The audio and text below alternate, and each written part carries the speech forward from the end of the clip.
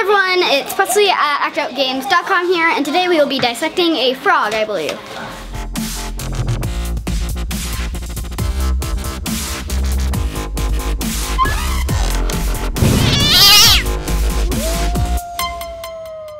So me and my homeschool group got together for dissection again, and this time we dissected a frog.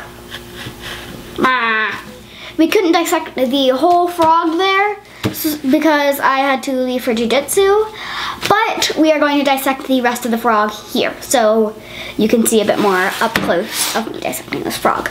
So first we did an external overview of the frog, and we looked inside its mouth and at the teeth and at the tongue, and we looked at the 5 toes and 4 fingers, and we stuck our probe through its internal and external snoz, or its nose, for those of you people who don't know the fancy dissection terms.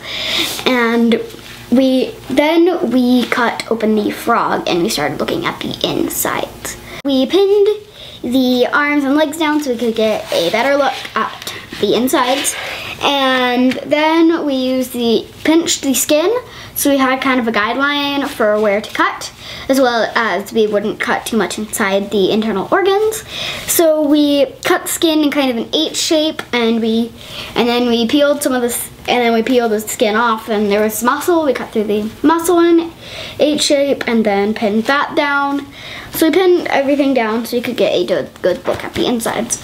So the first thing we saw was a little bit of this fat.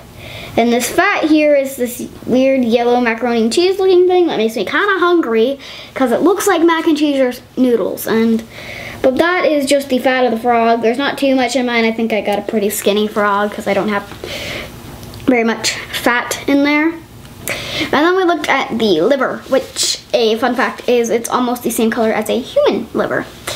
And it had 3 parts, and we looked at all 3 of the parts, and then we removed the liver and we looked at the stomach. And later in the video, I'm going to cut open the stomach and see what my frog has been eating. And before I've watched someone dissect a snake, and we didn't have anything inside the stomach, so I highly doubt there's going to be anything in a stomach. But one of my friends had actually had some stuff in the mouth of their frog, which was pretty cool. So we just removed some of the fat, the stomach, and some of the intestine, and we cut open the stomach, and there's some sort of seed thing. If you guys have any idea what that is, please post it in the comments below.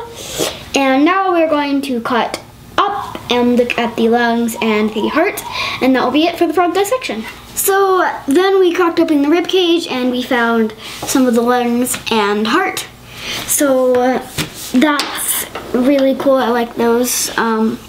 They might be one of my favorite parts of the dissection, as well as the fat is pretty cool. I like looking at this noodly substance, which is all of the frog's fat, which is cool. It's really cool because this is one of the more complex animals that we're going to be doing. So I really like how similar this actually is to a human body. You wouldn't believe how similar a frog is to us.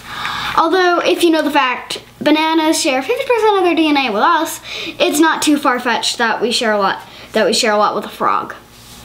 So I really love doing the frog, and I love how complex and fun it was. It was absolutely amazing. There will be a link in the description to where you can buy one of the kits with all of the things I've done so far, as well as a few other animals in the description, so you can do this at home, as well as a link to the videos we watched. So yeah, thanks for watching, and I'll see you tomorrow.